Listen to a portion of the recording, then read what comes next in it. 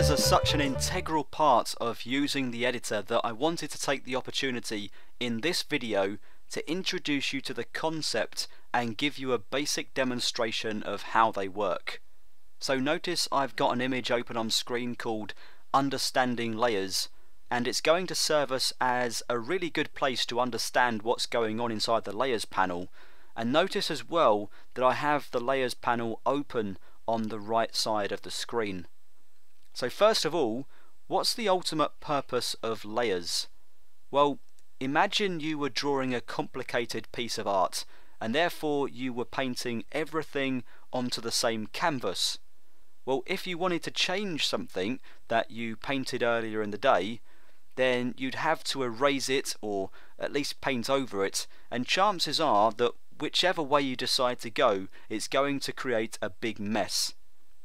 Now, if we were painting each element onto its own separate layer, say we were using tracing paper or a thin piece of transparent plastic as our canvas, if we later decided that we wanted to delete something, we could simply go back to that separate piece of plastic or tracing paper, whip it out and throw it away.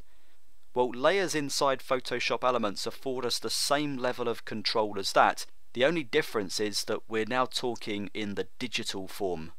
So let's go ahead and get the best view of this illustration we can by pressing the Tab key to lose all of the panels and the toolbox, and then go ahead and zoom into 100% using the zoom control in the lower left corner if you haven't got the zoom ratio active already. And then we'll just go ahead and center the image with the hand tool so we can see as much of it as possible.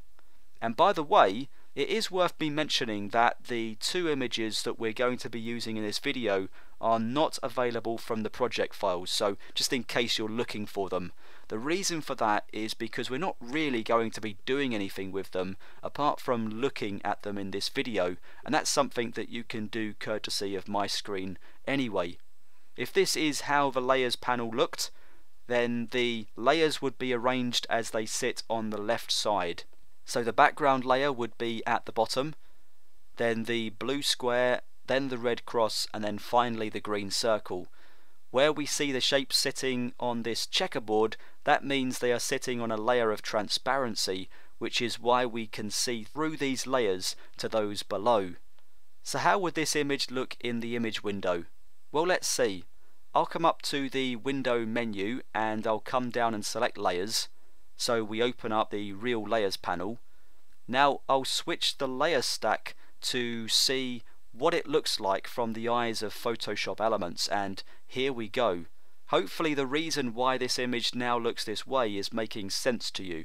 So we can see the entire green circle because that's right at the top of the stack.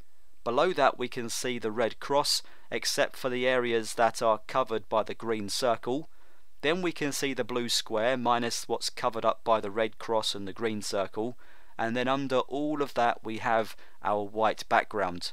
So hopefully layers are now making a little more sense and you're able to relate to how the image is represented in the layers panel. So I'll hit the Tab key again to get all of my panels back.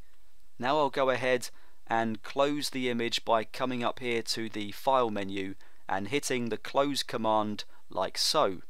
I'm asked if I want to save the changes, and I'll just answer no. Now let's go back to the organizer by clicking the Organize button if Elements hasn't sent you over here automatically, and I'm just going to go ahead and switch over to another image called Dolphins because I want to show you the biggest advantage of using layers. This is a photograph that I took at SeaWorld in Orlando a few years ago, and it's an image that contains a lot of layers. In fact, every last element found inside of it is on its own layer, and that's going to make it incredibly easy to edit in the long run. In order to see the whole document on screen, go ahead and double left click the hand tool up here at the top of the toolbox like so. Now let's take a look at the image, starting with these curtains on the side, and they're both on their own layers which can be found at the top of the stack. So at any point I can just press this little eyeball and switch the layer off to remove the effect from view. I can then switch the eyeball back on again to reinstate it. So what we're basically doing there is just hiding the layer temporarily, and then displaying it again when we're ready. If I come down to the flipper layer, which just happens to be a text layer created with the type tool, I can easily turn off the text. I can also turn off the line that comes out from the side of the image and the little highlighted circle as well. I'll go ahead and turn them back on again, because that's not the only advantage of having these elements on their own layers, not by a long shot. So I'll also show you how that now gives me the ability to change things, edit them, rotate them, change the color of something, make it bigger or smaller. The list really is endless. As far as the text goes, I can go ahead and change the font, the formatting, or the style by simply finding it in the layers panel and then double clicking the thumbnail to switch to the type tool and give me all the options I need down here in the options bar. So if I go ahead and click on the color swatch down here and then find another color such as bright red, something like this will do. Double click it and then we'll easily change the color of the text to red without changing anything else in the image. I'll click the green confirmation button to accept that change, and then I'll come over to the toolbox and switch back to the hand tool. Now for the other side of the coin, what if I wasn't using layers? Well, if I save this image out as a JPEG, for example, then I would flatten the image because those file formats do not support layers.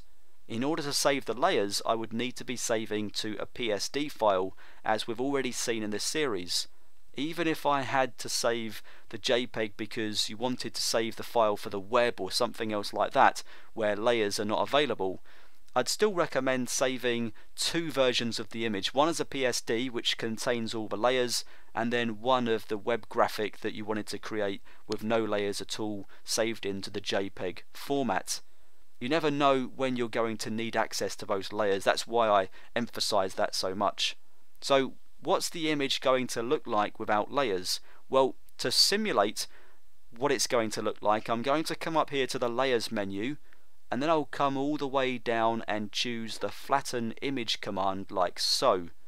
Now we see all of those layers, all those wonderful layers, flatten straight down into one background layer, and apart from that, nothing else has changed, especially not with the appearance of the image.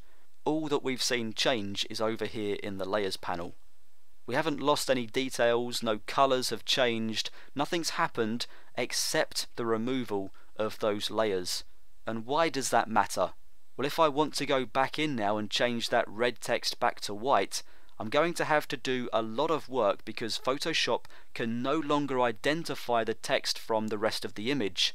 So we're going to have a really tough time selecting the text and then recoloring it in a way that looks credible.